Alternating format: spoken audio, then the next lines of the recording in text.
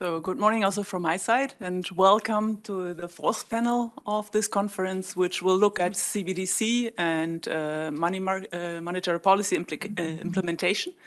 And I'm happy to chair a panel that reverses the usual gender balance in this topic. So the first presenter will be Nora Lamersdorf. Please, Nora, there is your...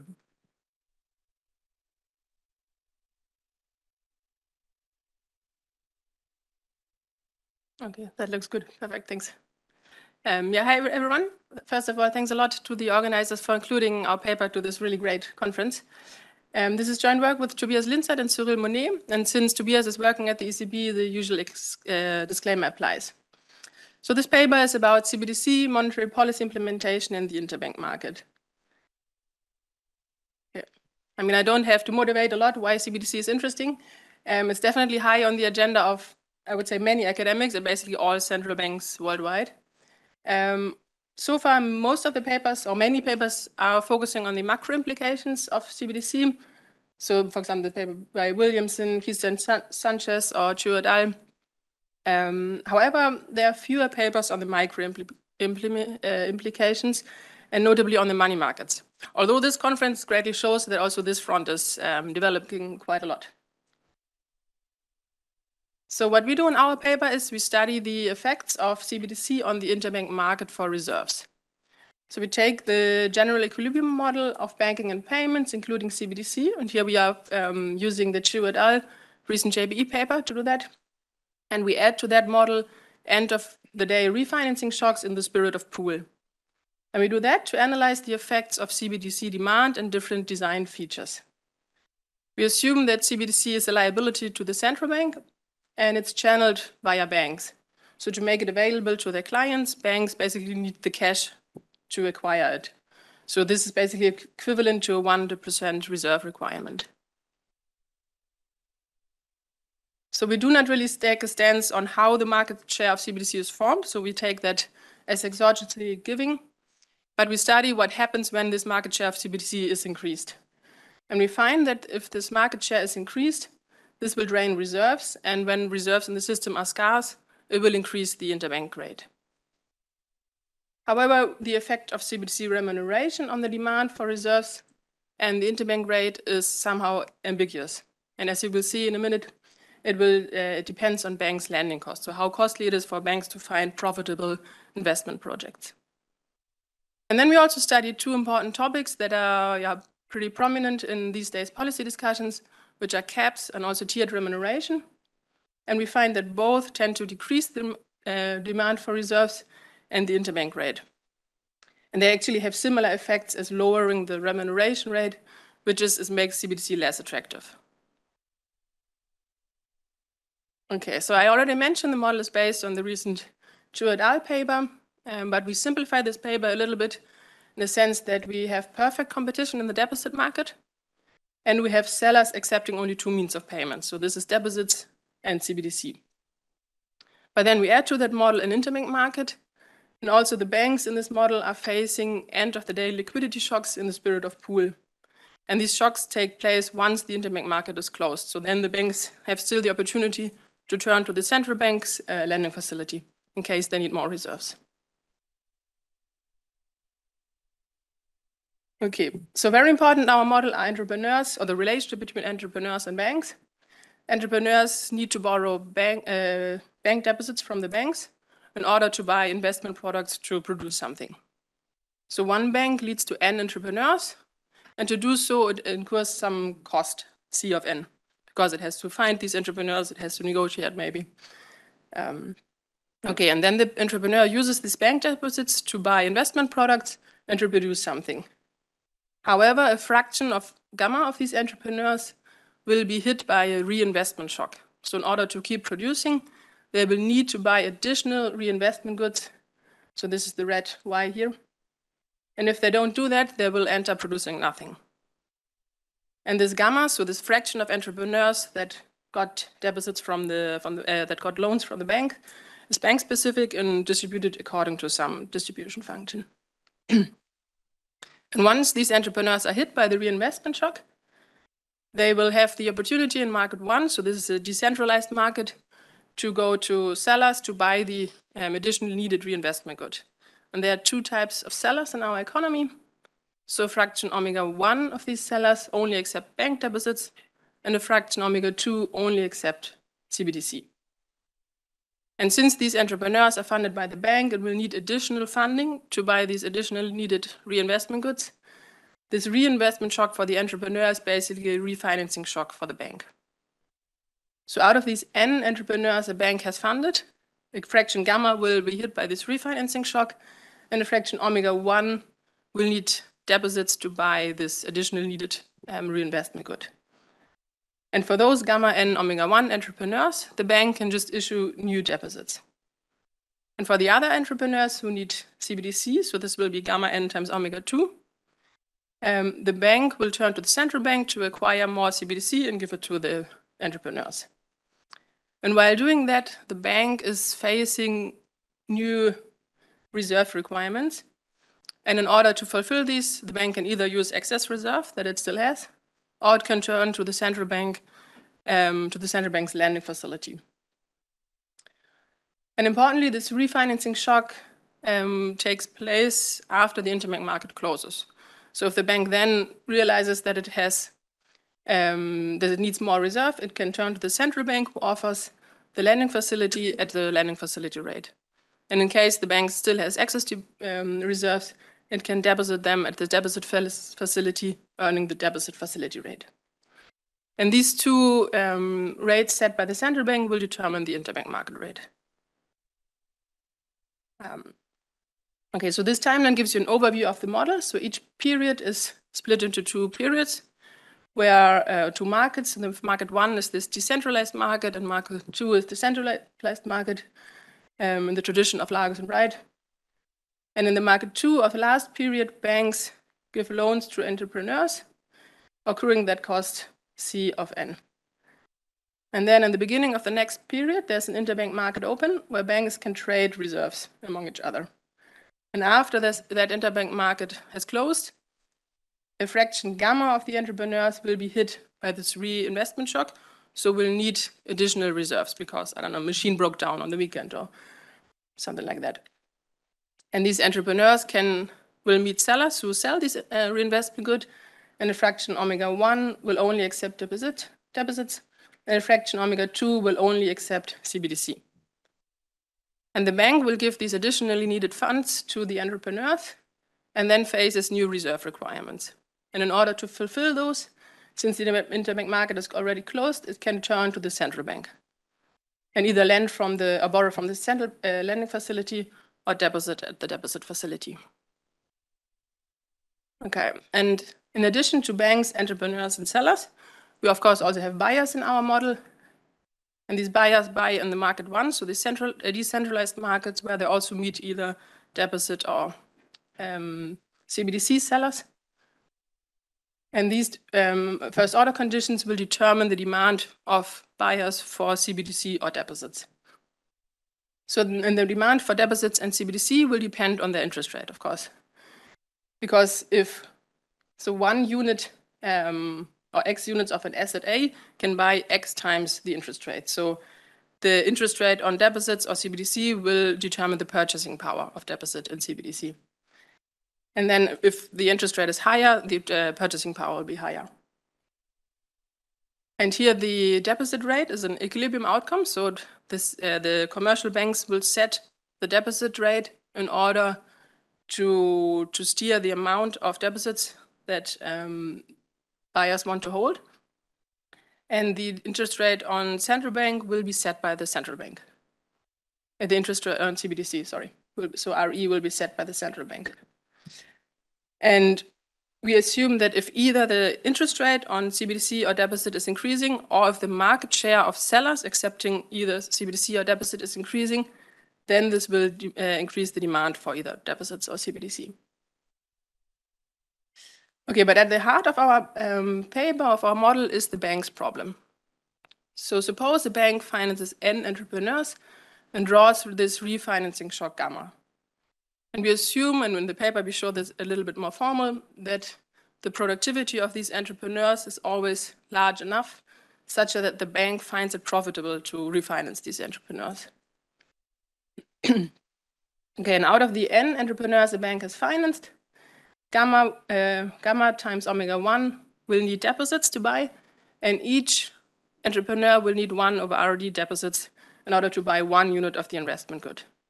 And for them, the bank needs additional reserves in the amount of chi times that amount. So chi is the reserve requirement on deposits. And for the omega 2 gamma N entrepreneurs who need CBDC to buy the reinvestment good, so they each need 1 over RE CBDC to buy 1 unit of the investment good. And for them, the bank needs the exact same amount in reserves. And the sum of these two will determine the overall amount the bank will need. And this is basically the pool shock in our model. So this is the additionally needed amount of reserves a bank will need after this refinancing shock has taken place.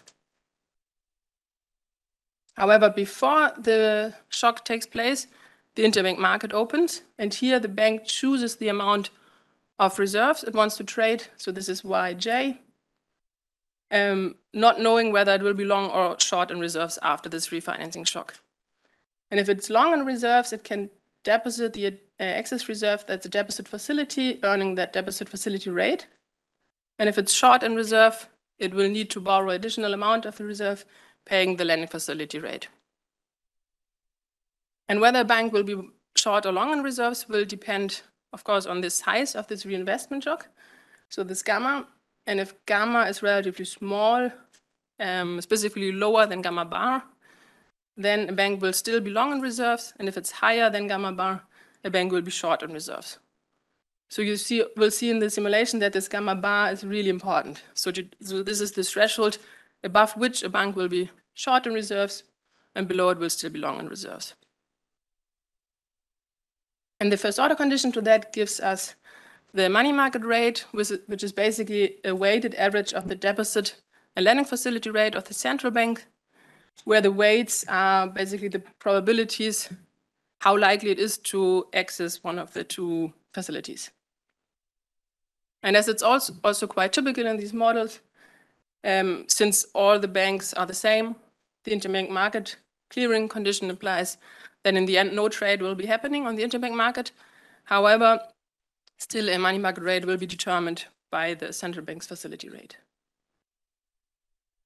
Okay, in addition to that problem on the interbank market, a bank also chooses the amount of investments, so the amount of entrepreneurs it wants to fund, and the amount of reserves and deposits. And it does so in order to maximize this object, where the first term here is what the bank gains after production takes place. And the second term is what the bank accrues. So this is the cost to find new entrepreneurs. And then it has to pay for deposits and also for these newly needed deposits after the refinancing shock has taken place. And this is subject to two constraints, where the first is just the balance sheet identity. So in loans to entrepreneurs and reserves need to be equal to deposits. And the second is the reserve requirement. So excess reserve need to be larger or equal to 0. Okay, and whether these excess reserves are larger or equal to 0, that will determine two different equilibria. So one equilibrium regime is the one where the reserve constraint is binding, so there are no excess reserves. And the other one is one with abundant reserves, so where excess reserves are larger than 0. So let me now turn to the simulations. And first we will look at what happens when the CBDC market share increases. And remember, so the CBDC market share omega 2 is exogenous in our model. So we just look what happens when this market share is going to be increased. And in this graph, we can differentiate 3 different zones. The first zone is at the very beginning when omega 2 is very low. And you see in the graph in the bottom left that gamma bar is equal to 1. So that means there's no refinancing shock that is larger than omega 1 that brings a bank to being short in reserves. So there's so many excess reserves in the economy that a bank will never be short in reserves. And you see here that the amount in the lending facility here, this orange line, will be equal to 0. And the amount in the deposit facility will be relatively high. Also, you see that the money market rate and the deposit rate are constant and they're equal to the deposit facility rate. So this is basically a floor regime. However, as omega-2 increases, more CBDC is used and more reserves will be needed. So the demand for reserves increases, and at some point, this threshold gamma bar will be lower than 1. So now there are some refinancing shocks that are so large that a bank will be short on reserves. And you see also that now the amount of the lending facility will be larger than 0, and the amount in the deposit facility is decreasing. And since the demand for reserves is now increasing, also the money market rate will increase, but also the deposit rate will increase because banks want to attract more demand for deposits. And there, for the demand for deposits, there are actually 2 effects. So first, there's this very direct effect. As the share of CBDC meetings increases, the share of deposit meetings decreases, so less deposits are needed. However, in order to increase the demand for deposits, banks will increase the deposit rate, and that will actually increase the demand for deposits. And you see there's a small region here where actually this latter effect dominates, so where demand for deposits is slightly increasing in the share of omega-2. However, at some point, the first effect will, so this direct effect will dominate and the demand will decrease again. And as the share of CBDC meetings becomes higher and higher, more reserves are needed, and this gamma bar will be decreasing until it reaches 0, which means that even the tiniest refinancing shock will make a bank become short in reserves. And at that point, you see here that the amount in the deposit facility will be equal to 0, and the amount in the lending facility will be relatively high. And also the money market rate will be quite high, and it will, I hope you can, I don't know if you can see that, at some point it will be constant again and will be equal to the central bank's lending facility rate.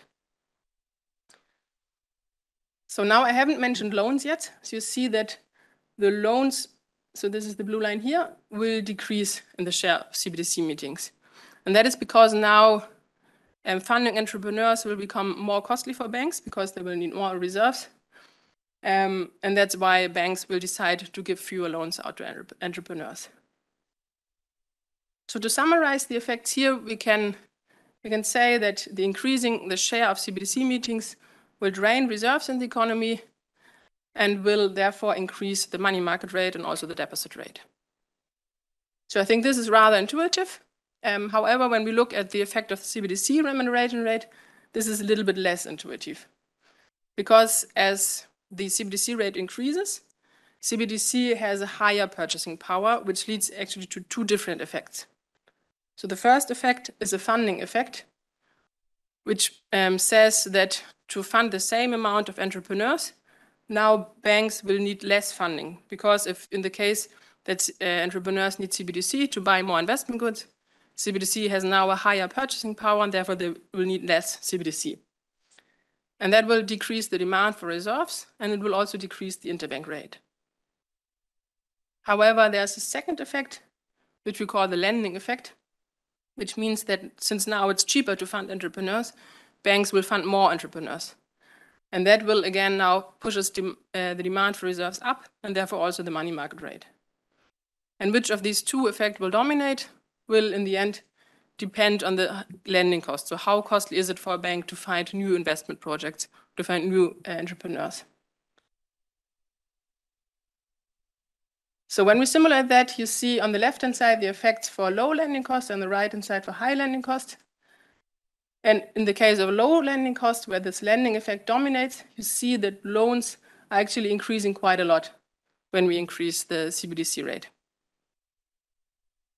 And that will mean that banks will need more reserves to buy these additional needed, to buy more CBDC in case of refinancing shock.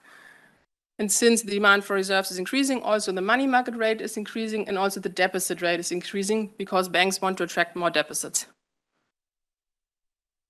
If this funding effect is dominating, however, you see that loans are still increasing a little bit because it's still cheaper to fund entrepreneurs. However, since this funding effect is dominating, overall the demand for reserves from banks will decrease, which will also decrease the money market rate and the deposit rate. However, the amount of excess reserves, so this is the deposits minus the loans on the bank's balance sheet, which banks held ahead of this refinancing shock, they will decrease because loans are in both cases increasing, deposits are relatively constant, and here a little bit decreasing. So we can say that a higher CBDC rate will tend to drain reserves, but the effect on the money market rate is ambiguous. And specifically, it depends on the bank's lending cost. Okay, so now let me come to one, maybe like policy exercise. So in the paper, we study both the caps on CBDC and also tiered remuneration. Here, I will only focus on the caps. So on the simulation, you will see next we have two different caps, a low and a high one. And we assume that each entrepreneur can only buy from one seller, because otherwise it could just go to a lot of sellers, never hitting this cap. Okay, and if the purchasing power of that cap, so if the cap times its interest rate is smaller than 1, and 1 is what the entrepreneur would need to buy an additional investment good, it has to liquidate some of its initial investment. An aggregate liquidation in the economy is what a single entrepreneur needs to liquidate times this refinancing shock times all the entrepreneurs who will need CBDC to buy additional reinvestment goods. And here you see that the effects of increasing omega-2 and the CBDC rate in general are the same.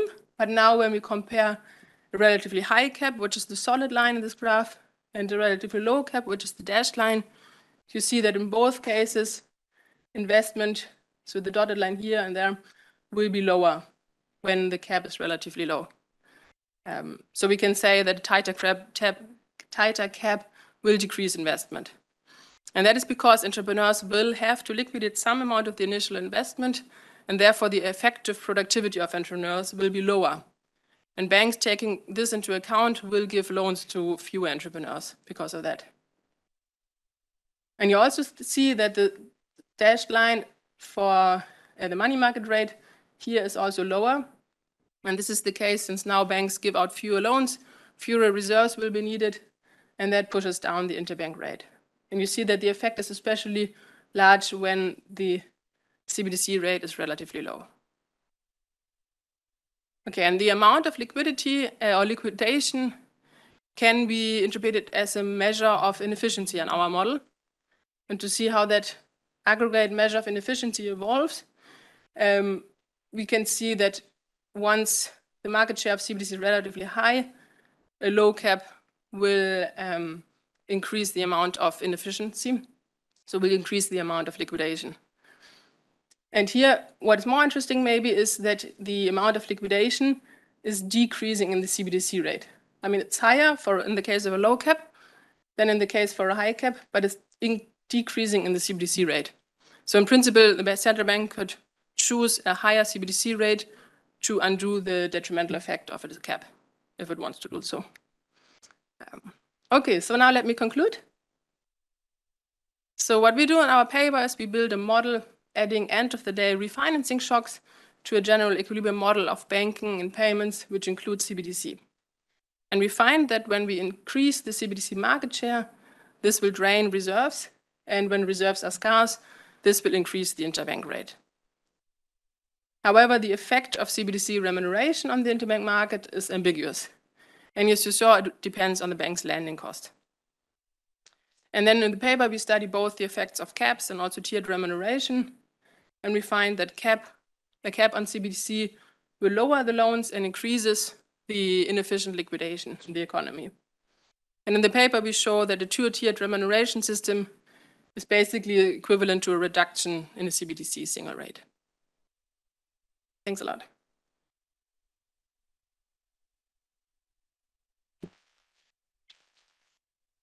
Thank you very much, Nora. And the discussion will be done by Anneke Kosse from the Bank for International Settlements.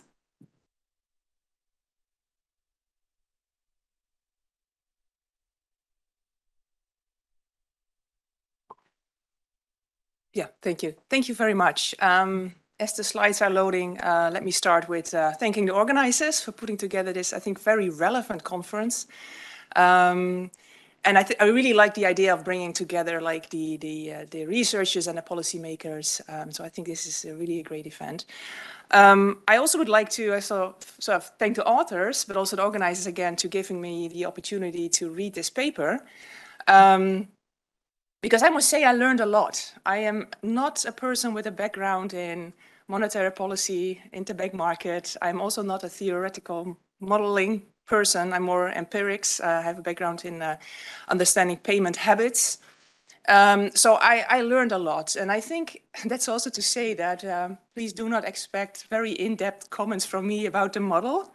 But what I would like to do today is really to maybe come up with some suggestions on how to maybe enrich the model, if possible, with some assumptions or ideas really reflecting what the current status is of central banks in their thinking about the motivations of issuing a CBDC and the design choices. So it's really more about suggestions to align it with the policy discussions that we see at central banks today. So I'll start with a short summary. So what the key question of the paper is really what is the impact of a CBDC uptake on interbank market rates? And then they do some scenario analysis or some further assessments of different remuneration policies and holding limits. In terms of modeling, what it's basically doing, it's combining elements of the money market model of Berenson and Monnet from 2005 and the CBDC model of Chu et al. From 2023, I just saw in the slides, but in the paper I saw 22. But anyway, it's combining elements of these two models. And what I think is key, what are the key assumptions to this paper? It's really like the behavior of the banks. And the assumptions are that banks have no market power when issuing deposits. And then in the first investment round that they face, they will finance some entrepreneurs with deposits. And then banks are assumed to be subject to a reserve requirement really as a fraction of the deposit issued. And then banks acquire these reserves by either issuing deposits or borrowing reserves on the interbank market. Then at the end of the day, when the interbank market closes, they are faced with a refinancing shock where some of these entrepreneurs need more money, either in the form of deposits or in the form of CBDC, depending on the demand from the market and the end users. If this demand is in the form of CBDC, then banks are assumed to buy these CBDCs with reserves. And these reserves would then be subject to a 100% reserve requirement. So not a fractional reserve requirement, but really 100%. That's, I think, the key difference with deposits. And then it's also assumed that banks only have access to central bank deposit and lending facilities and may actually borrow these reserves. So the findings, I think what they really show is that an increasing CBDC usage drains reserves and may increase the interbank rate. Banks might also increase deposit rates to increase deposits. And then they also acknowledge that central banks can undo the effect by supplying more reserves. Then when looking at the effect of remuneration, the conclusion is, well, it depends. Because there's two different opposing effects. There's a funding effect and an investment effect. So the funding effect is basically that because of this interest remuneration in CBDC, in the end, less CBDC would be needed for the same outputs, so less reserves would be needed. At the same time, because this funding becomes sort of cheaper for banks, banks can fund more firms, which would then mean more reserves are needed, and that's the investment effect. So it's really about the final effect really depends on the size of each of these two different effects. And then they look at the holding limits, and they find that holding limits reduce the interbank and the commercial deposit rates, because banks, they require fewer deposits to buy reserves. But again, there they say central banks can reverse the decrease in investment by higher CBDC rate. Finally, they look at tiered remuneration, and what they find is really that this generates a similar effect as just one single rate, which is would then be a little bit lower. So my comments, I think I've three comments. And like I said in the beginning, these comments are not really about the model itself or the details of the model, but more about how some of the key assumptions fit within the current discussions, the current policy discussions among banks or within banks. So one of the first assumptions that if I interpreted right, the paper is saying in our model, one can interpret the CBDC as a type of commercial bank deposit carrying 100% reserve requirement. Being earmarked for CBDC, these reserves are remunerated at the rate I. So I try to visualize that assumption based on an earlier paper produced by Raphael Auer and Burma, 2021. And if I understand it correctly, this assumption is basically saying that end users, they can hold retail CBDC and bank deposits, and both would then be a direct claim on the commercial bank, with then the only difference being that the commercial bank, the CBDC deposits would be 100% backed by reserves, and the traditional deposits would be fractionally backed with, well, only a portion of reserves. And then they would hold these reserves at the central bank. So I think this construction is also known as like being a synthetic CBDC or a rigid stable coin. So I'm not really sure if this is the right way to go, or maybe I misinterpret the model. Could well be, because I think a CBDC is in fact a direct claim on the central bank. So it would actually not show up on the balance sheet of the commercial bank. So it would actually not be affected by any bankruptcy of the commercial bank. It would not rely on the soundness of the commercial bank at all. So that's a key difference, I think. So then here my question comes in: would this model and the findings differ when really thinking about the CBDC as being a direct claim on the central bank and not showing up on the balance sheets of the commercial bank? And of course, I mean, there are all kinds of differences in these two different type of constructs. I mean, there are regulatory, supervisory, legal, insurance related differences, but also, are there also monetary policy related issues? I'm not sure, I'm not the expert here, but maybe there are in terms of crisis, because again, if it's their direct claim on a central bank, it would not be subject to any claims in terms of bankruptcy. My second point of question is about the stickiness in deposits, because there's a trade-off between remuneration and riskiness of the banks. Because concerns about this outflow of deposits, it not only depends on the features of the CBDC, but also on the riskiness of these deposits and the remuneration of these. So there might be differences across banks. And how does the model allow for that? And there might even be differences between uninsured deposits and insured deposits. So again, also there, could the model allow for that? And would the results be different in that case? And now finally, another assumption of the paper is that no sellers ever accept cash in the economy.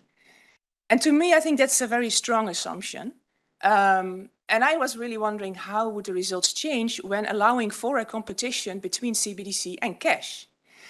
And to me, that's important because when what we learn from central banks is that CBDC is seen as a way also to enhance financial inclusion, especially in developing economies, but also in advanced economies.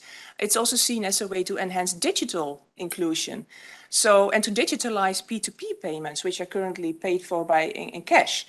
So how would the results differ when accounting for that and including cash in the model? I mean, I can assume that might limit the decline in the demand for deposits, or maybe increase the demand for deposits if it really draws more people into the official financial system.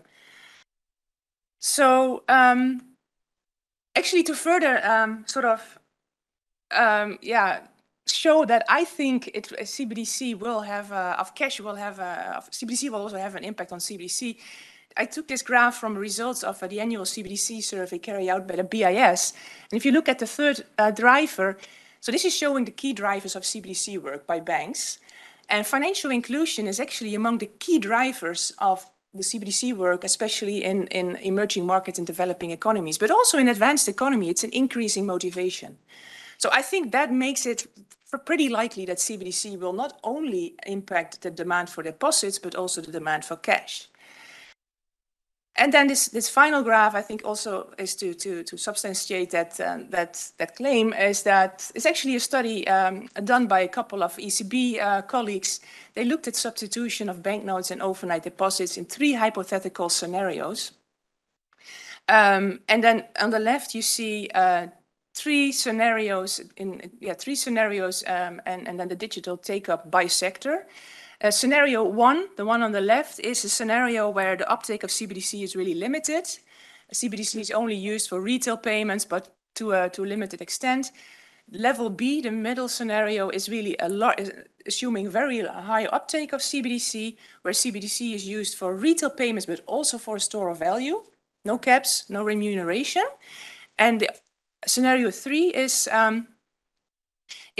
sort of a capped scenario, where the uptake is assumed to be like, where every household is assumed to have like this maximum within this cap of 3,000 CBD euro, of digital euro.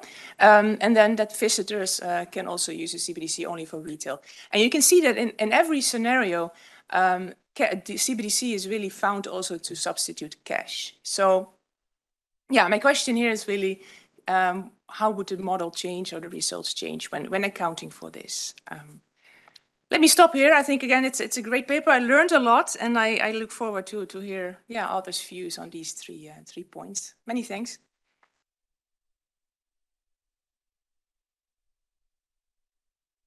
Thank you very much. So I would open the floor for questions. One is there, one is there.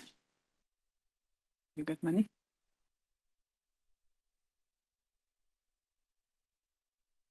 Should I start? Okay. So my question concerns the issue that the central bank might just treat this demand for reserves from CBDC as an autonomous factor in liquidity management, so try to fully accommodate this. And if I remember correctly, the size or the share of the firms suffering your refinancing shock is fixed, so it's not stochastic. So is there any aggregate uncertainty about the reserve demand emanating from this reinvestment shock? And if there is none, why wouldn't the central bank just try to preemptively accommodate this additional reserve demand? Thank you. Two quick questions. Going back to the discussant's point about cash, and you don't have cash in the model. My understanding of the model is if you had cash, it would have similar impact on reserve requirements as CBDC. So one way to kind of get around that would be maybe think about cash and CBDC as a composite. And the second is for Omega 2, that drives the market share of CBDC, but it's independent of the cap when you look at the CBDC cap analysis, right? So it would be nice if you could get to a model where if Omega 2 was, if the cap was 0, so that you couldn't hold CBDC at all, you kind of get to the case we're in now, right, where you don't have CBDC. Sorry, I didn't understand something of the model, so you explained a lot about the refinancing shock, but how about the goods market? I don't know where these entrepreneurs spend this money. Part of this is coming back to the banking system, I guess. I didn't understand this part. How much of these reserves that are drained come back actually after the refinancing payments? Sorry, the reinvestment payments.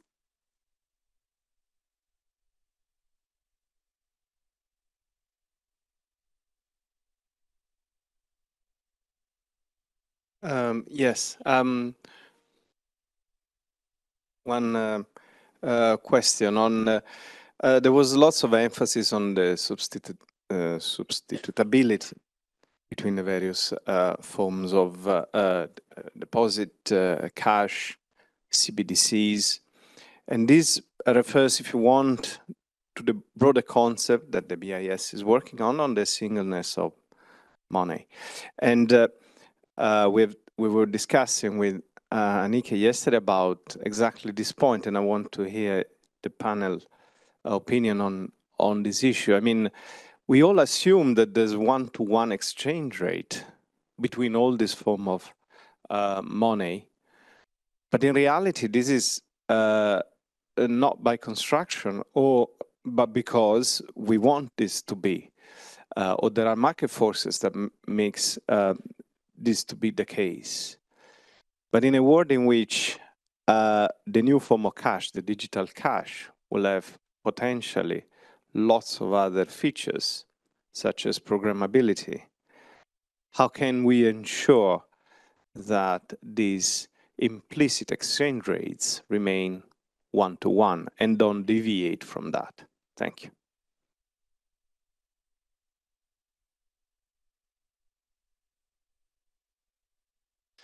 Yes, thanks for the very clear presentation. I just had one question about the interbank market, just clarifying question. So I understood that some banks will need more reserves and other banks have a surplus.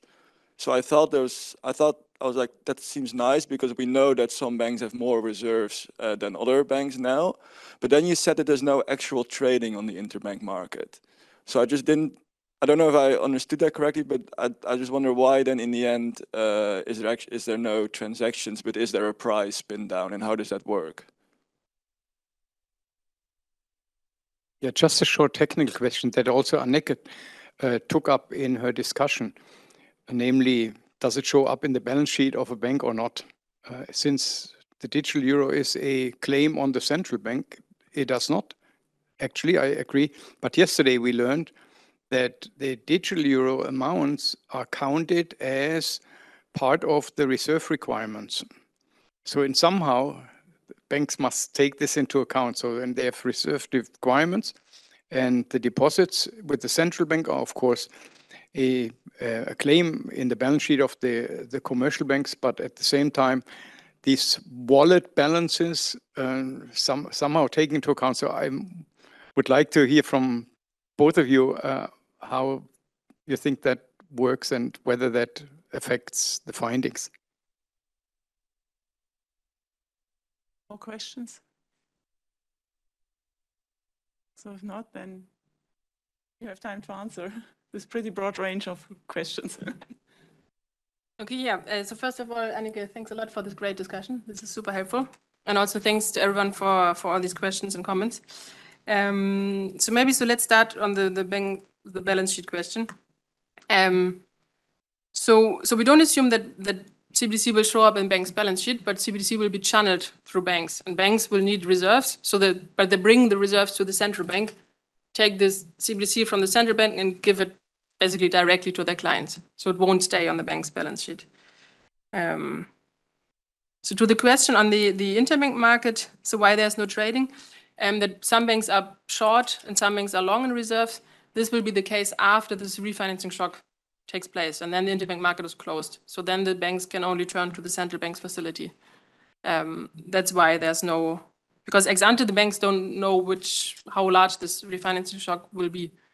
So that's why there's no trading on the interbank market. And there was a question on the substitutability of deposits, CBDC, and possibly cash. So exactly because we believe that there won't be perfect substitutes because maybe of different features of CBDC, maybe programmability or something like that. That's why in our model, there are also no substitutes. So that's why some sellers only accept CBDC and some only accept deposits. So that's actually, yeah. So the point. And the question on the model, so what happened? So if I understood, Mariana, your question correctly, so what happens to the reserves after in the second refinancing round? So what happens is that so entrepreneurs get the CBDC and they will pay to the sellers to get the additional reinvestment good, and sellers then can use the CBDC in the market too, so the centralized market, to consume and to spend, and to give it back to buyers, and buyers can use it to obtain deposits from the banks. So the buyers can revert it back to reserves and then and reserves is basically cash on our model, and then can turn that to deposits. That's how the channel goes. So then your point on the so whether omega-2 should depend on the cap, actually, I mean, it's a good idea. We could think about it. I mean, in general, this omega-2 will depend on many features. It will also depend on the CBDC rate. So, I mean, it would be super interesting to endogenize it, but this will basically be another paper, I think, because it opens up so many more questions. And then whether we have aggregate uncertainty. So, I mean, we don't. So this these liquidity shocks are bank specific, so we don't have any aggregate uncertainty. And you are perfectly right that actually, yeah, in our model, it's like an autonomous liquidity factor. And of course, in reality, it's very likely that the central bank will react because now in our model, the amount of reserves is basically fixed. So if more reserves are needed, that will decrease and that will immediately increase the interbank rate. But of course, in general, the central bank could and probably will react in increasing the supply of reserves. So, I mean, we heard similar comment before, we probably should work on that. Also, what is like the optimal amount of supply, maybe. Yeah. Maybe if I can add on the one-to-one conversion, I think the central bank always has means to ensure this one-to-one. We are able to ensure one-to-one conversion between reserves and cash and its elastic supply at the same price. So I think that's something that would also work in the case of CBDC. So this concludes the first paper, and then we can move to the second one, which will be presented by Galo.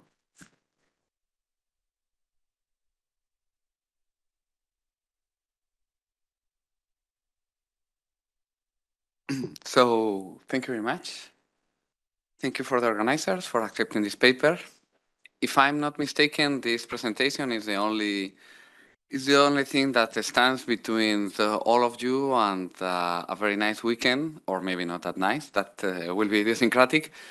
So I just hope that that you can stay with me for a while, because this paper, in a certain way, it touches on several of the points that have been discussed by previous papers, both today and yesterday. This is joint work with a couple of great guys from Banco España, and I mean, the usual disclaimers apply. So again, I will not get into why CBDC matters, and in this paper, we are going to concentrate on the role of CBDC into the operational framework. For those of you who were yesterday in the keynote speech by Panetta, there was this question by a gentleman from Politico about a certain paper that makes these claims about the operational framework.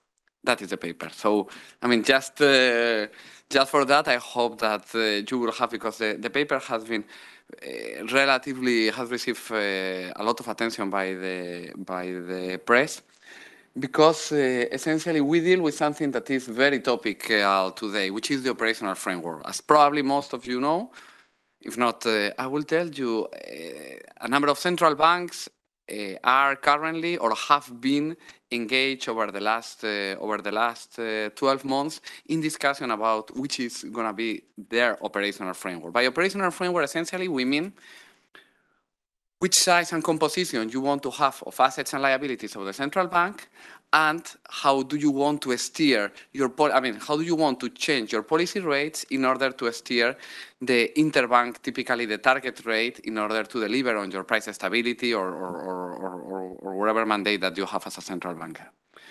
So the point is that that CBDC may have a considerable impact on the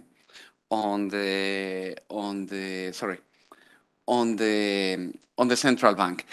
So in order to essentially, I mean, I will present here. So we are going to try to answer several questions. I mean, some are broader, which is like, if you read the popular, especially, I mean, 3-4 years ago, but still, I mean, in this year, if you read the popular press, you will always find an op-ed by someone in the Financial Times making the claim that that CBDC, I mean, the introduction of CBDC, I mean, and that you hear more often than not from representatives from commercial banking unions, that CBDC is gonna lead to a deposit crunch, because there will be this shift of deposits from the commercial banks to the central bank, and hence that will lead to a credit crunch, and that's going to make credit more expensive, and that's going to reduce credit, and that's gonna slow down economic growth. So then we should be very careful about CBDC.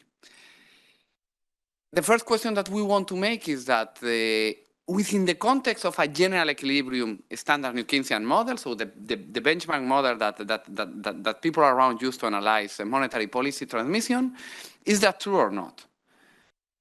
The second question is, okay, fine, but how does it depends on the operational framework of monetary policy?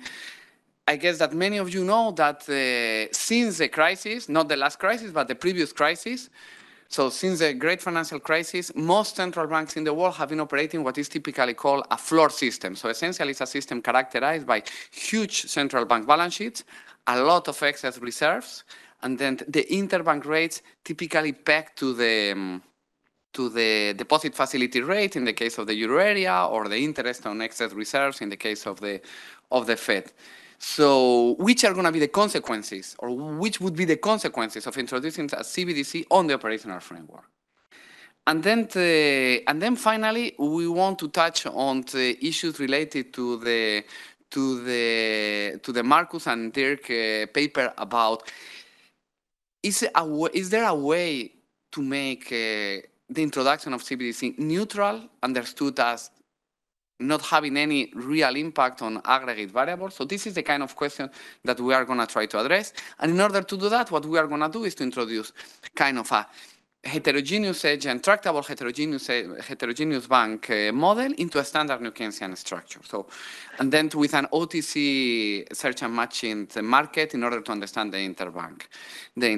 But to me, I mean, particularly, I'm very biased because I'm one of the authors, but really I've written many papers in my life, and some are better and some are worse.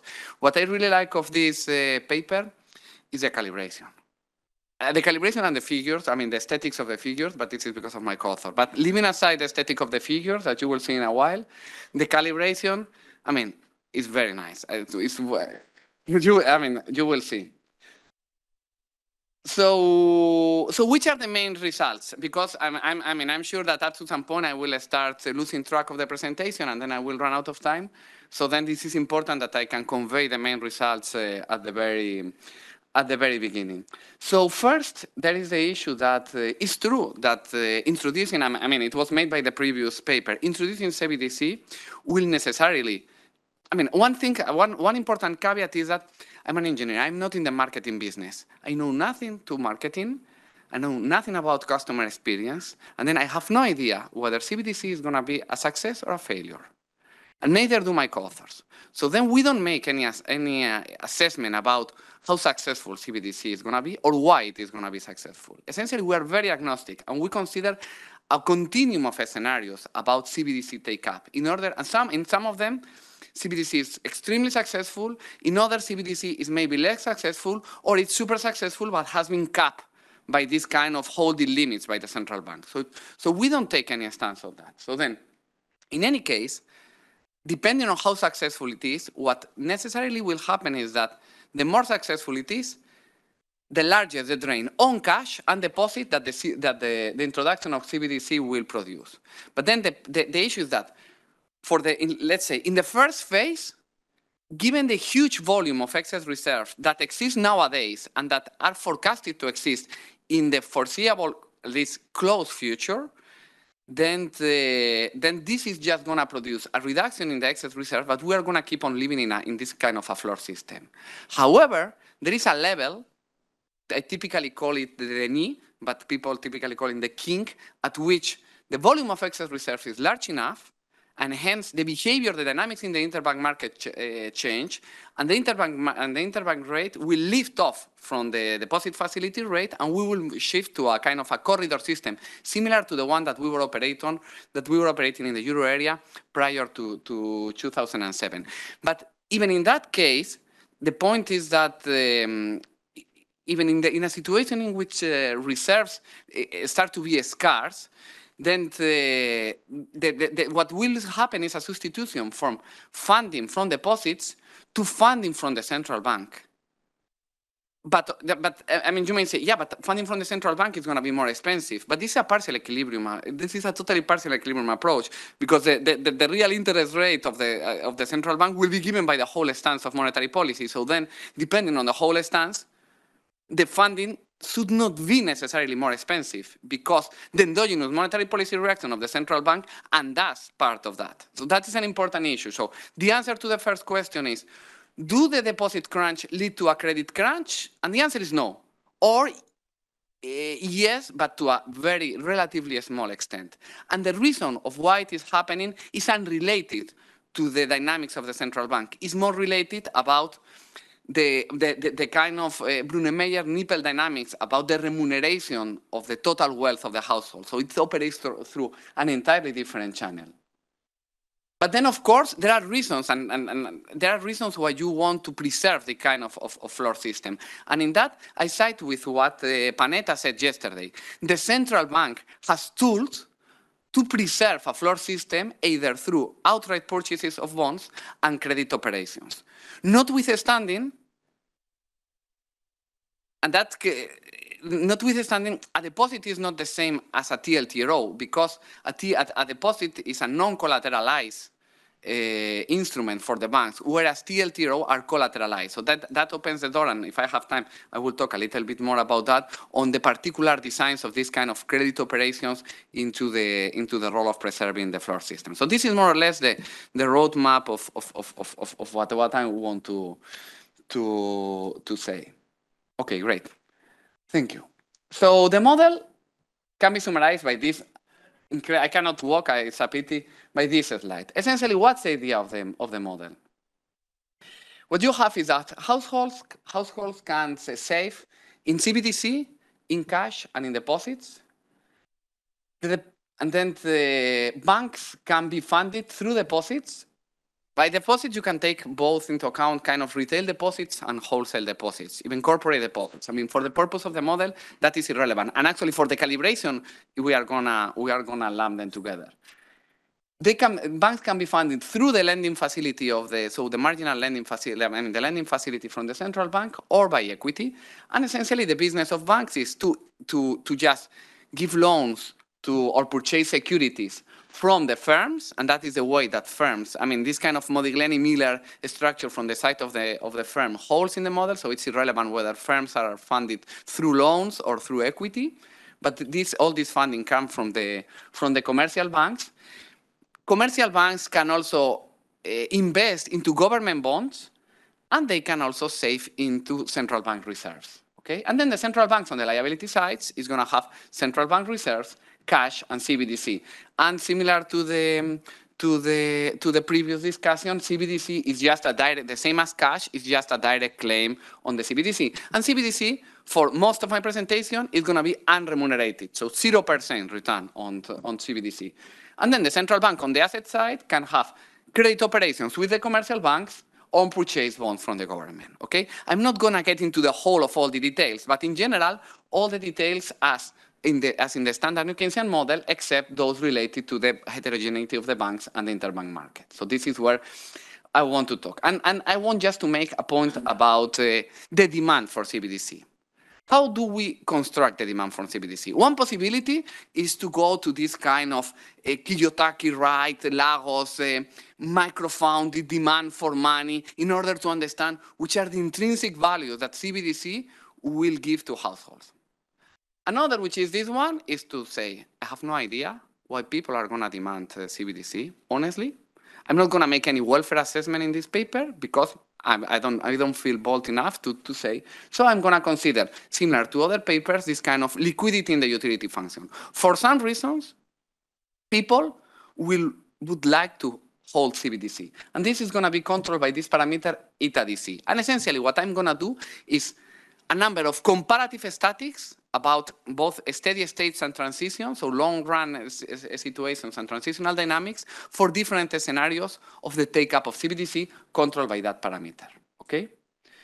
Then how do the banks work? Essentially, we built on a previous paper with Oscar Arce here from the ECB and Dominic Thaler also here from the ECB and Carlos and myself, which the idea is a relatively tractable model of bank heterogeneity. So essentially what we assume is a continuum of islands. In each of the islands there is a band. This bank interacts with firms.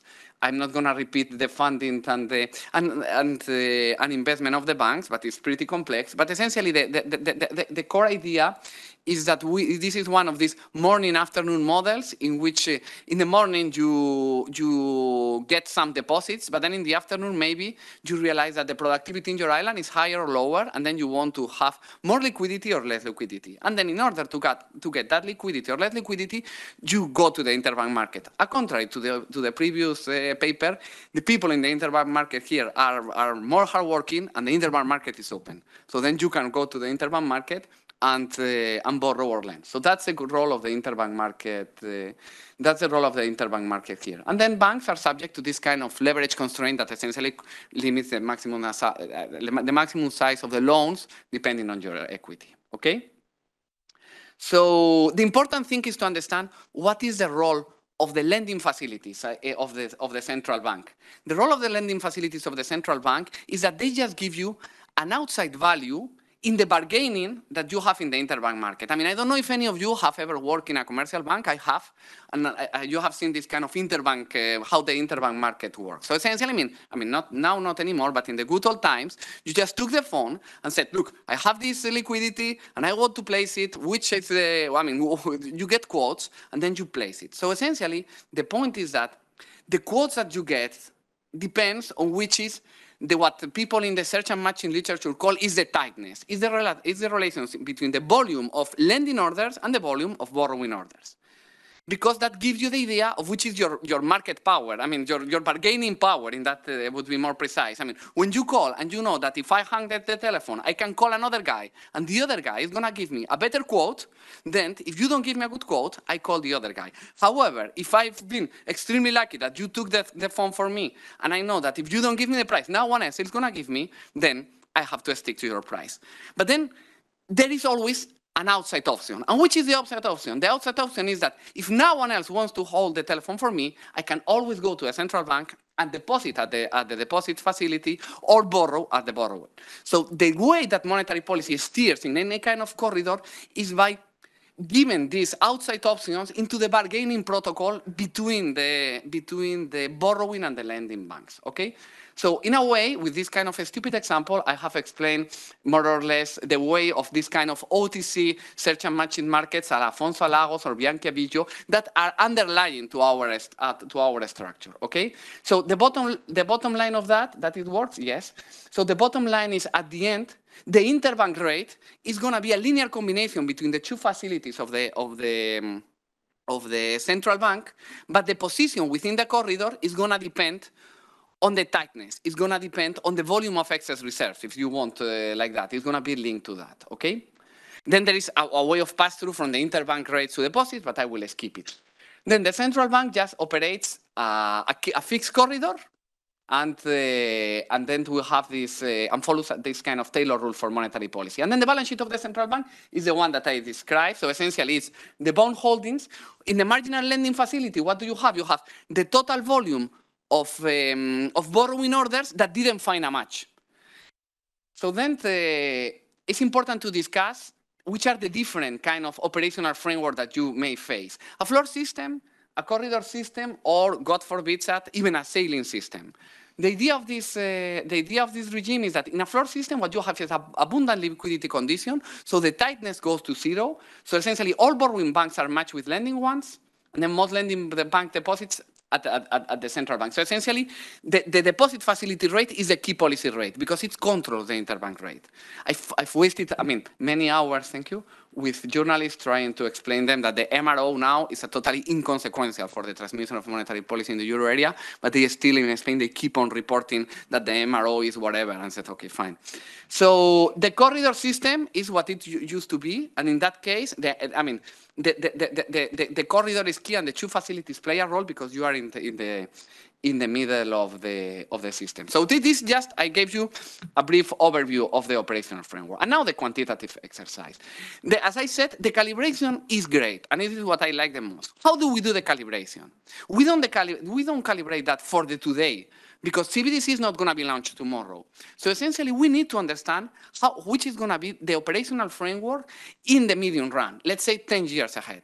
But I don't know the future. If I knew the future, I wouldn't work in a central bank. I would work in a hedge fund. But as I don't know the future, I work in a central bank.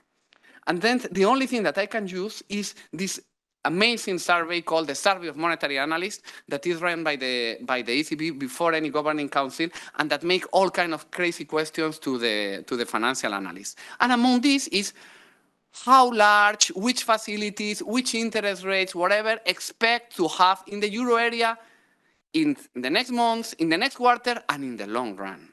So essentially, this is how we calibrate the model. We calibrate the model for the long run. That part one. And then the second part, I mean, then we draw from the literature about this elasticity of substitution, but then a key issue is that this is data and model. The black line is a model. And I mean, don't tell me that this figure is not super beautiful. I mean, I really like it. So the dark blue is very far in the past. It's like 1999. Some of you were not even born in 1999. The red hot part is the current. I mean, is the present. So essentially, this is the link. I mean, this is the data between the interbank rate, that in our case is not the STER, because with the STER there is a problem of the leaky floor, because non-banks can intervene. So this is a repo, so it's a collateralized, but I mean, don't care about that. Trust my word. I mean, I know what I'm talking about. So this is the interbank rate minus the deposit facility rate. And then you see that relationship. This is an equilibrium relationship. This is not a demand curve. This is the whole, so this is the demand curve cut by the supply curve in different moments in time, okay? And this is the equilibrium relationship produced by the model, because we calibrate the model to replicate the data. Of course, and this is something that concerns very much our dear colleagues from the Fed, it can be that this historical relationship has changed with time, because the Basel III regulations or higher liquidity demand by banks have pushed that to the right. If that is the case, you should see the results of this paper as a kind of an upper bound. So everything will happen before we expect that in the paper, okay?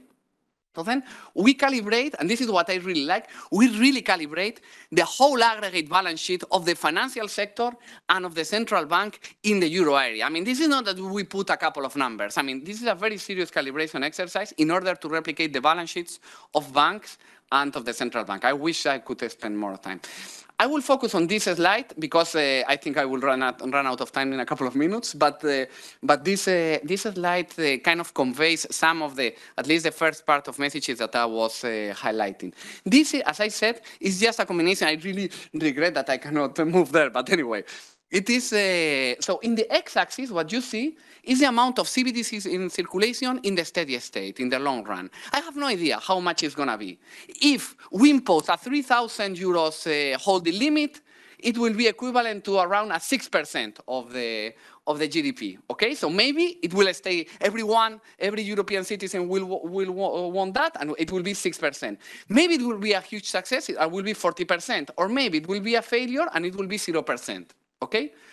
And then what you see is, depending on that, so this, don't see that as an evolution in time. This is an evolution of time. This is a continuum of alternative scenarios. You see it like that. So what you see is that the larger the take-up of CBDC, the larger the reduction in both and cash and deposits. Both of them are going to be, of course, if CBDC would be remunerated, I mean, it would impact even more. But this is a non-remunerated CBDC. Then, as you go increasing the amount of CBDC, you go reducing the amount of excess reserves. I mean, this is almost tautological. But then there is a point in which you jump from a floor into a corridor. I mean, even if people cannot see me, cannot hear me, but I will show it here.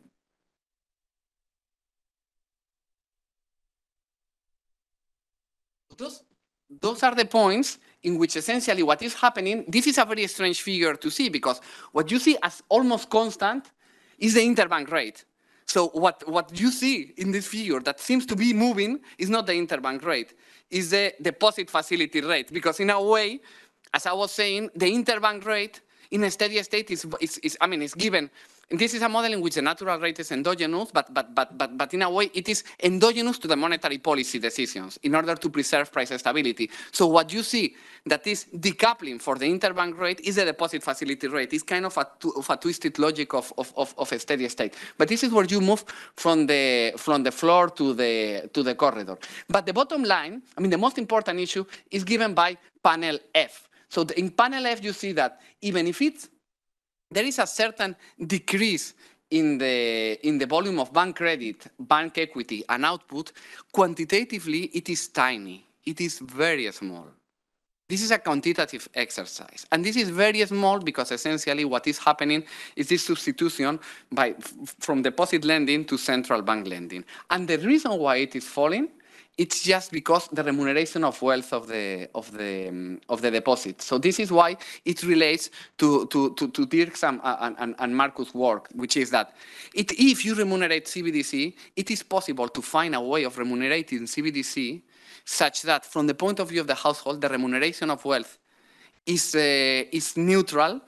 And then if you operate in a floor or in a ceiling, then essentially you find no effect. During a corridor, you will always have some losses of output and of efficiency, but those are related mainly to the fact of señorías. The fact is that during a corridor, I mean, during a floor system, or a ceiling system in a steady state, this amount I mean, with this remuneration, the señorías doesn't change for the central bank. But within a floor, there are always, I mean, the orders that go to the marginal lending facility and the orders that go to the deposit facility rate as you make an extra cut. I mean, that would be, you tell me, I'm not getting what you say, don't worry. I mean, this is like, I don't know if you have seen the American Beauty, that at the end of the movie, there is this issue that you said, probably you don't know what I'm talking about, but don't worry, one day you will know. So this is the same. So if you want to know, read the paper. So let me conclude. I mean, we could talk about the transitional dynamics, but the figure is less beautiful. But I will just make a point about the transitional dynamics, which is totally kind of counterfactual. I mean, it's very anti-intuitive, which is, if you introduce CBDC, which is something that is going to compete mainly 0% remunerated CBDC, that is something that is competing against cash mainly, what you will observe, according to this model, in the first decade, is a huge increase in the demand for cash. How is that possible? Due to the magic of the new Keynesian model, which is, as the introduction of CBDC is going to be recessionary, even very lightly recessionary in the long run, it is going to be deflationary in the short run. And given that it is deflationary, that means that, it pushes prices down. But then monetary policy will react, and it will also reduce nominal rates and real rates down. So then from the point of view of the household, you will find that you want to get more CBDC, but then deposits, the remuneration of deposits, the real remuneration of deposits is going down due to the action of the central bank, whereas the real remuneration of cash is going up because inflation is going down, and then the real return on cash is going up, and then you want to hold more cash. Is that something realistic or not? I have no idea, but this is what the theory would predict. Thank you very much. Bye.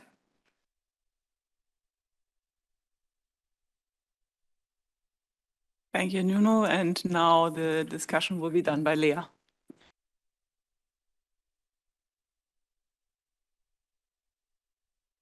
Yep. Thanks a lot for the opportunity to discuss this very great paper. And actually, I have to admit, I was already quite a big fan of the underlying framework. So introducing CBDC into this framework, now I find this paper even more interesting. So maybe shortly in a nutshell, I think it is a very elegant yet comprehensive new Keynesian model that includes a realistic central bank balance sheet and interbank market dynamics via search and matching frictions. And that allows us to combine the analysis on the implementation of monetary policy and analysis of its macro effects, and kind of into one framework, which makes it very flexible and kind of able to speak to a lot of ongoing debates in the literature, while also contributing to a debate that so far has been neglected a little bit by the literature, but as we saw also by the other papers in the sessions or in the conference, is now coming up more and more as well. So maybe very shortly, let us recap on the results. So we have non-remunerated CBDC as a baseline. We have a floor system in the future, and in the baseline, CBDC induced deposit crunch will not imply a credit crunch. However, if not managed, CBDC may affect the operational framework. But I think it's already quoted to kind of to Bonetta. I mean, we can undo what we have done. So a pre-CBDC floor system can easily be maintained by increasing the reserves, either via lending operation or bond purchases. We have a contractionary effect that's small, but it's kind of I think also here just the tendency or the trend matters that may be recovered by remunerating CBDC, and then we'll end, or we can recover the result of Brunner, Meyer, and Niepel to kind of have the equivalence of private and public money. I also tried to spice up a bit the presentation with some pictures, given that's the last one before lunch. So the story is really quickly, this is actually what Dali gives me when I describe to him a New Keynesian household, a typical New Keynesian household. So he loves consumption, he hates work, and he loves money. We have money in utility via CES aggregator. And what's central here is that money is either banknotes that are non-remunerated, CBDC that's also non-remunerated, and deposits. And I think this will really matter, the remuneration of the different types of money, because that will actually create this wealth effect. Then we have this kind of island bank firm story that was explained really well by Galo. So we have kind of different types of banks, firms, combination on different islands that have this idiosyncratic productivity shock and are either less or more productive in each period. So this will determine their different types of borrowing and lending orders, and the balance of these borrowing and lending orders determines kind of then where the interbank market rate is. So if it's balanced, we're kind of in the middle of the corridor.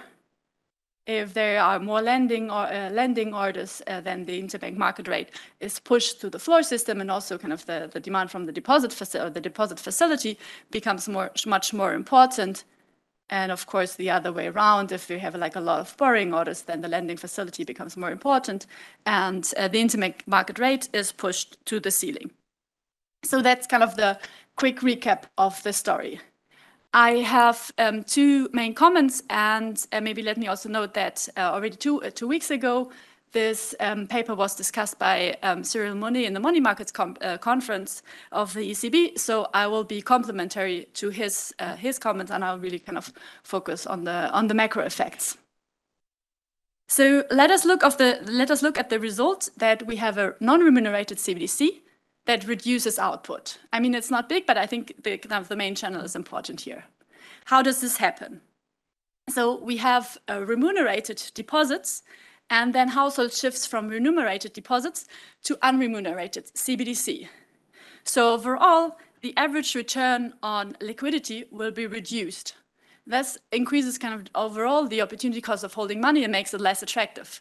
So of course, I will hold less, or I'll hold less, generally less liquidity.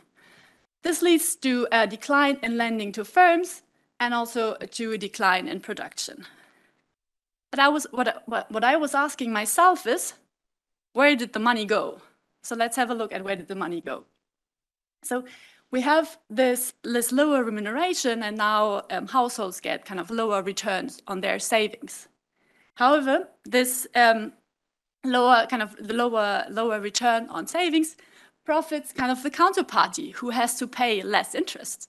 And actually this counterparty here is the central bank.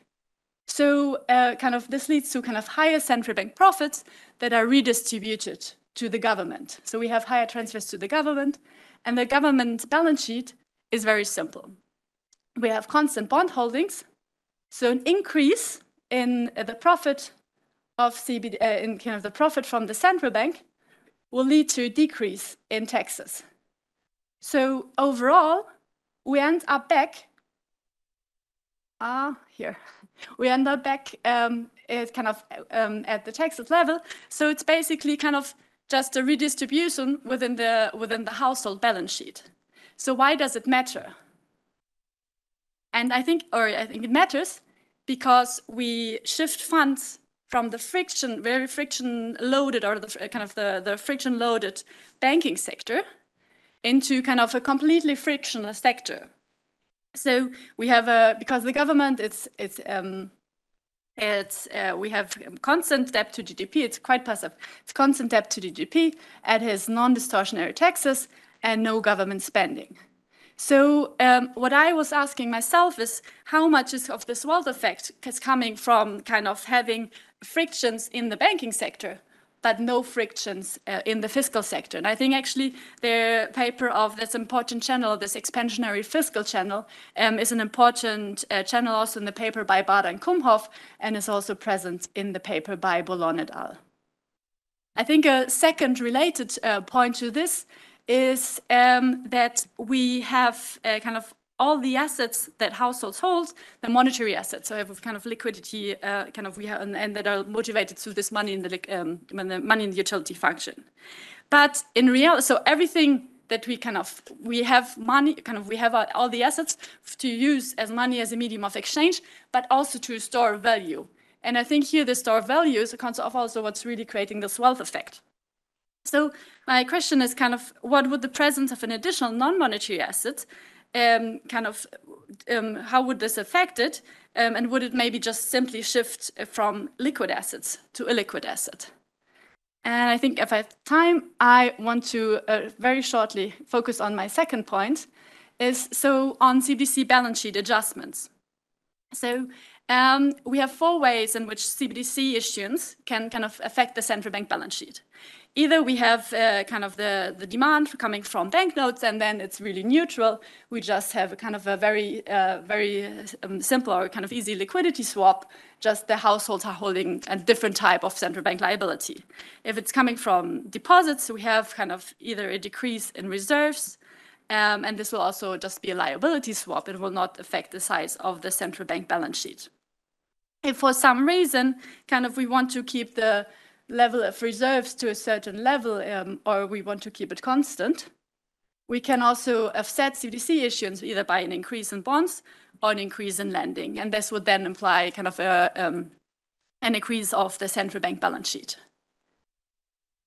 And I think this is very important, and all 4 possibilities are also in this framework and in this paper. And I was actually wondering about the macro effects of the different policies that are in place, maintained to keep the floor system. I think this could be explained a bit more, because I'm wondering, the policies affect the economy via different channels. So do they have a different macro effect? So I think that would be interesting also to hear a bit more about this. And I think it's also very important because really the literature needs a more systematic analysis of those general equilibrium effects of CBD central bank balance sheet adjustments. And I think the framework has all the ingredients. So it's less of a comment, but more of a suggestion to do further research with this paper. And I think it would be analyzing this question, maybe it would be also interesting to include a few other elements, for example, also a more fiscal, maybe more sophisticated fiscal sector, maybe also introducing this government bonds as collateral requirements, and maybe additional regulation. But I think then it would be a very important contribution also to the literature, because I think this is also where still some work needs to be done. And with that, I think it's a very elegant, very flexible and rich framework, and that I think can be used to do much more additional research with. Thank you. Thank you for the discussion, and we have time for a few questions. So there is Oscar, Dirk, Matteo. Yes, thanks for these very good last presentations of the conference. Galo, I would like to like your simulation as much as you do. And I think for that, I would like to be convinced why it's okay to not have any liquidity regulation in the quantitative exercise. Because I mean, I've done some simulations of euro area data using bank level data, and we find that actually it's the LCR requirement that's the first that becomes binding for a majority of banks when they consider how to adjust to CBDC. So that seems also relevant in your framework. I have an online question, and then I would hand over to Dirk. So the question online is from Paolo Fegatelli, and he says, your model assumes that for bank deposit funding and central bank funding, these are virtually equivalent, apart from the different rates.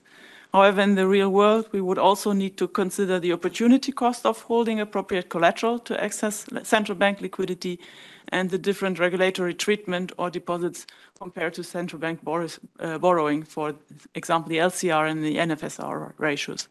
And could you envisage a manner to include these implicit costs, which might be substantial in your model, when banks run out of reserves and need to switch from deposit funding to central bank funding? I think this matches a little bit with what Oscar had as a question. Thank you. I have a bit of a disagreement about the intuition of the non-neutrality, and I think I'm closer to what Lea said here. So we know from what we discussed also in the morning that with the CES liquidity aggregate, you will never be able to get neutrality, and we understand why, because you have a non-linear rate of substitution between those two things. So if you change the composition of liquidity, the spreads will change and everything will change, that's for sure.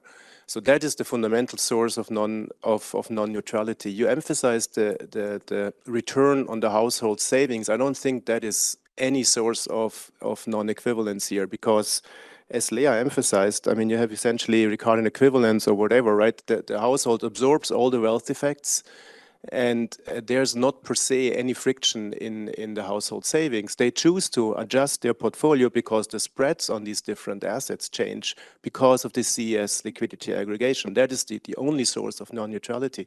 The other source that you have in your simulations, but I think you don't need to have them, is this frictional interbank market. But if I understood correctly, that is not truly frictional in the sense that there are some resources lost in the process of matching the two sides of the market. It's just a mapping from the interest rate that the central bank sets into the interest rate that the banks face, because those weights change with the tightness of the interbank market. But if the central bank were to adjust its rate appropriately, the central bank could always make sure that the rates that the banks face are fully insulated relative to the situation before the introduction of CBDC. So you could perfectly insulate the banks from everything CBDC related if you wanted to, and then it's only the CES aggregator that has any real implications. But of course, you fix that rate that the central bank sets, if I understood correctly, and therefore you get this additional boost, but that's by assumption. And therefore, I think all your real effects on output, etc., are probably mostly reflecting this ad hoc assumption about what the central bank does, and to some extent, for sure, also CES, but I understood when I saw your paper last time that the CES part quantitatively doesn't matter much, but conceptually it is the only friction, I think, that matters.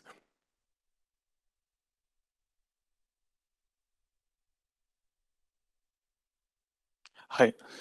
So one of the main results of your paper is that like the introduction of CBDC causes a mild recession. And your argument is that the interest rate set by the central bank in general equilibrium will be reduced. But then, we started talking about CBDC in a period of zero lower bound, and from what I understand in your model, there's no zero lower bound. So how would the presence of this CBDC, how would it change the result if you had a zero lower bound in your model, considering that you wouldn't have this general equilibrium adjustment of the interest rate? So then I would give you the opportunity to respond. So first of all, I mean, I want to be very thankful for the discussion, because as Lea was saying, the paper was presented a couple of weeks ago, and then it's not always easy to make a discussion of when you have already seen a discussion of a paper. But I think, I mean, something that I like of a discussion is when you learn something about your own paper, and that was the case, and that connects with Dirk's comment. So let me go in order, I mean, in the particular order with all the points. The point of the fiscal reaction is a very good one that I have never thought about. So that is something that we need to think about whether results would change or not with different fiscal reactions and revisit the Bardera, Kunhoff and the Bourlon et al. Paper in that particular dimension. So that is a point well taken. Then about the presence of non-monetary assets and more general the issue of collateral requirements, I don't know how to answer. I mean, in the sense that I would need to think more about that, about what would be the implications or how can it be introduced. I mean, it's not a simple question to answer, and I don't want to give a rush answer.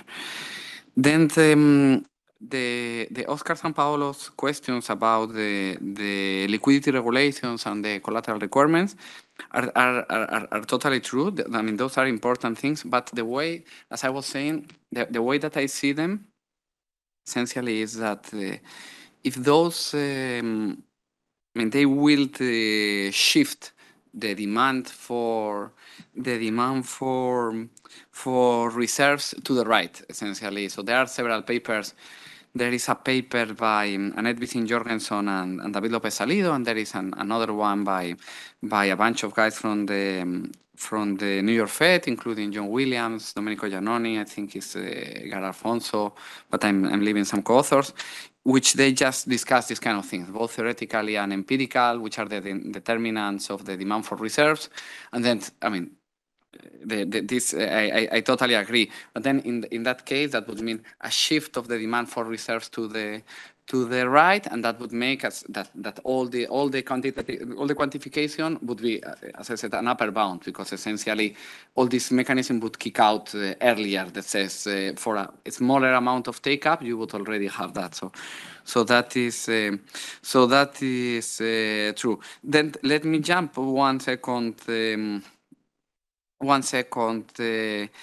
Dirk's question and move to the last question about the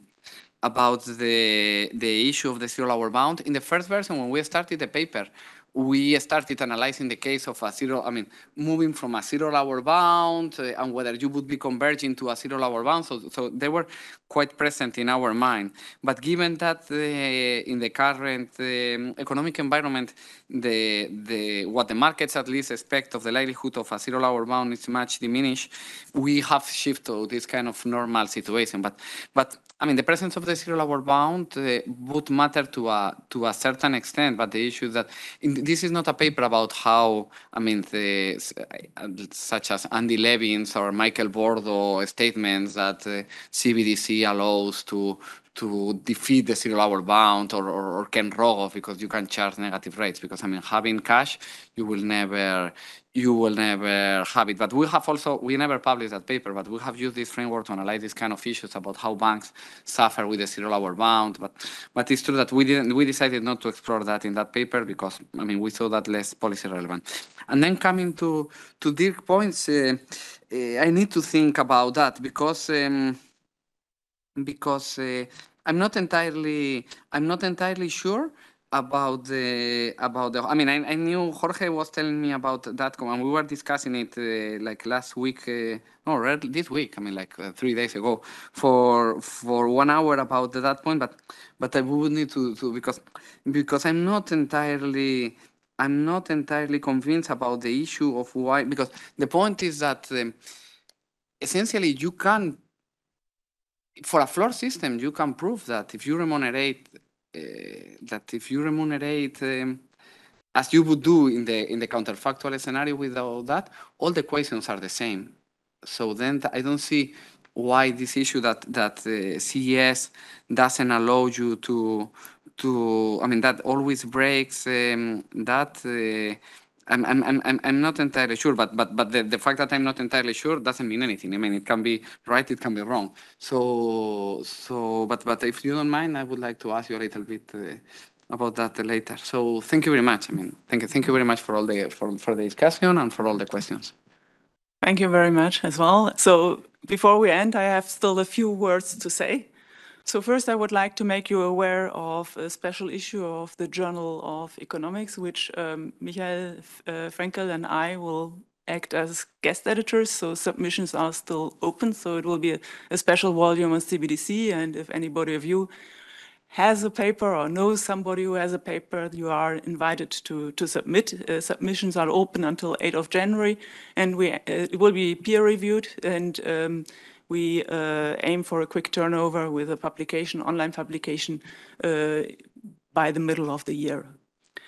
The other thing is such a conference cannot happen without a lot of help from many people. So first, I would like to thank the presenters, the discussants, but also you as the audience who came here to Frankfurt. And I think it makes always a very nice and lively discussion if people are on site. So thanks very much for that. Then I would like to thank our media team, so Stefan Seitz, Anja Sinsch, and Isabel Schmidtknecht from DG Communications, as well as the TVN team for a perfect technical support. So one tends to underestimate the work and the efforts that are needed, that everything is broadcasted in a nice way. So the recordings will be on the ECB's website. So if you want to get back to a discussion or to the questions, you will be able to see that in a few days. And this is really very much appreciated. Then, of course, I have to thank Elise Chrétien and Nina Willenberg, who did the administration. So Elise mostly on marketing and also paper submission. I think everybody of you has got an email from Nina at some point in time. So this is on top of her usual work, and this is really something that is very much appreciated. And then, of course, Dirk, who had the idea for this conference and to address the ECB to set this off, and also was instrumental in bringing people together. And then, of course, my ECB colleagues, Tony Arnott, Massimo Ferrari, Arnaud May, and also Peter Hoffmann, who, we as a team across business areas, which is always kind of an effort in the ECB,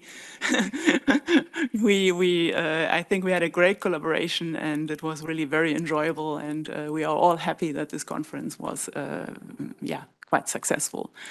So before we part, I would like to wish you a good trip back. We will have a buffet lunch outside, so please go there, enjoy some lunch, and I hope to see all of you again at some point, hopefully quite soon. Thank you very much.